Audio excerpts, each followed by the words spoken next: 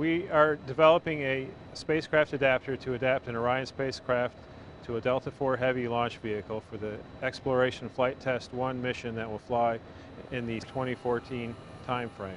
This unit that we just moved today is our first step in making that piece of flight hardware. This is called the Pathfinder. It's an article that our welding shop has put together to develop their processes and their techniques for assembling the flight unit and to give us practice in order to make a better product when it comes time to make the actual flight unit. Behind me is the cone segment where we weld up 3 segments. We'll process it through here with NDE, non-destructive testing. We'll continue on lifting that structure into the robotic weld tool, which will do the circumferential welds. All this in support of the flight articles. We're real excited about it.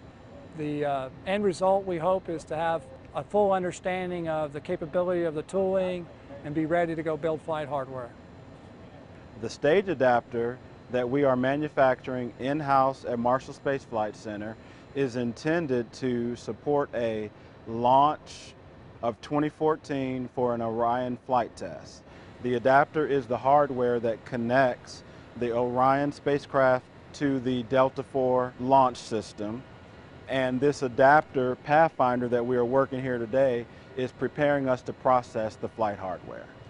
And what we want to do with this hardware is to prove our processing in welding, in thermal protection system application, in some of our machining operations.